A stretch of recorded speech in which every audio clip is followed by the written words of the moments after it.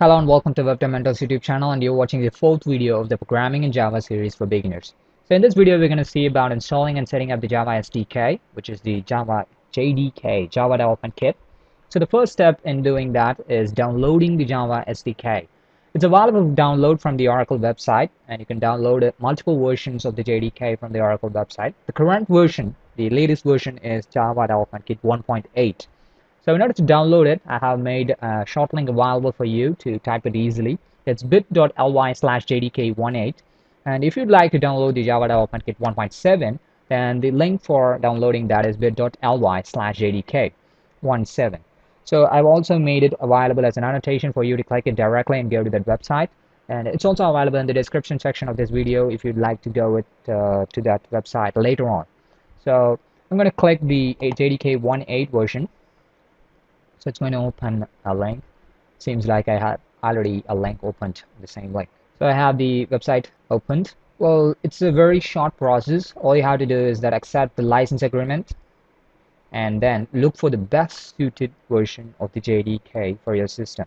So if you're having a Windows 64-bit operating system, then download the last Windows x64 version. And if you're having a Windows 32-bit version, then go for Windows x86. And if you're having a Mac OS, then you have to download this, that is the Mac OS x64. So download it. I have already the version Windows 64-bit version that is already downloaded in my system, so I'm going to open it directly so you can see that. So all you have to do is just double click it. It's going to open. It's going to take some time in order to analyze your system. So now it came to the wizard where you can press the next button. So in this wizard, all you have to do is that click the next button every now and then. So it's not going to ask you for advanced tweaking stuffs or some settings that has to be made. You don't have to do anything. All the configuration has been already done. So all you have to do is that press the next button every time I ask for. So I'm going to press the next. I'm going to press the next again. It's going to install it on the program files Java JDK 1.8.0_25. It's going to install it on the drive where your Windows is installed. So it's going to be C for me. It might be different for you. So it differs with the Mac users. So just look out for it. It's going to be totally different installation process for the Mac users. So it's going to take some time for me to install it because my system is a little bit slow. So after some time, you will be getting this window where it will be asking you for the position where it has to install the JRE.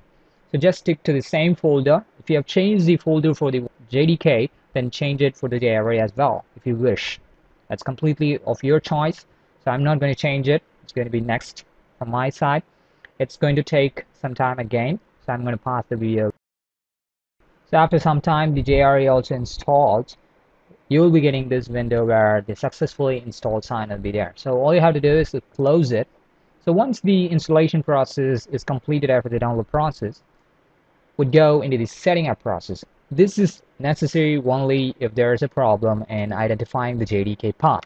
So you have to check the path or the variables from the environment is updated or not. So the process of updating is also different.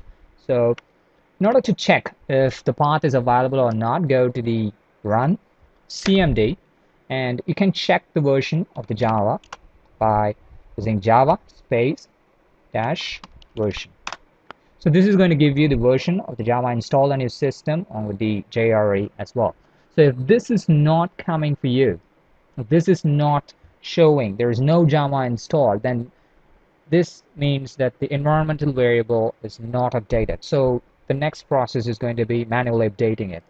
So in order to update it, go to your system properties and going to advanced system settings, and there you find the environmental variables, and you have this Java_home where you can see that the C colon program files / Java / JDK 1.8.0_25, the folder or the path where the JDK is available. In order to create that, if it's not there, you have to press a new button, type Java_home,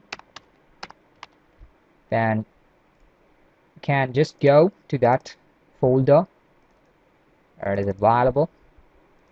Just press it here, 125 of course, press it here, copy it, and go to the variables again and paste it. So press OK, you'll be getting it. I say I'm already having that path, and I'm going to go with the OK. I'm just going to press the cancel. You have to press the OK button. Now this is done. You have to press the OK, and it's okay. Let's check for it. CMD and Java.